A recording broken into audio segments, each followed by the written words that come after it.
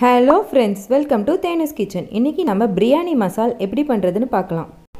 பிரியாணி இலை 5 கிராம், ரோஜா பூ 10 கிராம், ஜாதி பத்திரி 5 கிராம், ஜாதிக்காய் 1, கல்பாசி 5 கிராம், சோம்பு 5 கிராம், கசகசா 5 கிராம், ஏலக்காய் 5 கிராம், பட்டை 5 கிராம், கிராம்பு 5 கிராம், மராட்டி மொக்கு 5 கிராம், அன்னாசிப்பூ 5 கிராம்.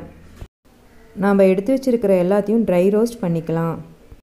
ஏலக்காவை ஆட் பண்ணி கலர் சேஞ்ச் ஆகிற வரைக்கும் ஃப்ரை பண்ணிக்கோங்க. சோம்பை ஆட் பண்ணி ஃப்ரை பண்ணிக்கோங்க. அன்னாசிப்பூ ஆட் பண்ணி ஃப்ரை பண்ணிக்கோங்க. லவங்கம் மராட்டி மொக்கை ஆட் பண்ணி ஃப்ரை பண்ணிக்கோங்க. பட்டை பிரியாணி லீஃப் ஆட் பண்ணி ஃப்ரை பண்ணிக்கோங்க. ஜாதிக்காவை ஆட் பண்ணி ஃப்ரை பண்ணிக்கோங்க. கடல் பாசியை ஆட் பண்ணி ஃப்ரை பண்ணிக்கோங்க. நாம் எடுத்து வச்சுருக்கிற எல்லாத்தையும் ஒவ்வொன்றா ஆட் பண்ணி ஃப்ரை பண்ணிக்கோங்க.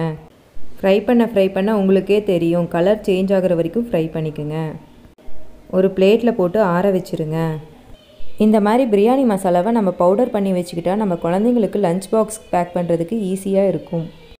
தக்காளி சாதம், பிரியாணி, புலாவ், வெரைட்டி ரைஸ் எல்லாத்துக்குமே நம்ம இதை ஆட் பண்ணிக்கலாம்.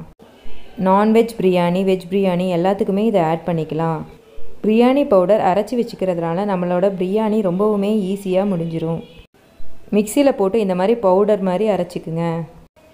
அரைச்சதுக்கப்புறம் ஒரு ஏர்டைட் பாக்ஸில் இதை ஸ்டோர் பண்ணி வச்சுக்குங்க.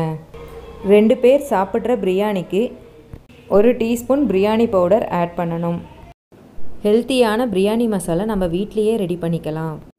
இந்த வீடியோ உங்களுக்கு பிடிச்சிருந்தா தேனூஸ் கிச்சனுக்கு சப்ஸ்கிரைப் பண்ணுங்கள், கமெண்ட் பண்ணுங்கள், மறக்காமல் பெல் ஐக்கானை கிளிக் பண்ணுங்கள்.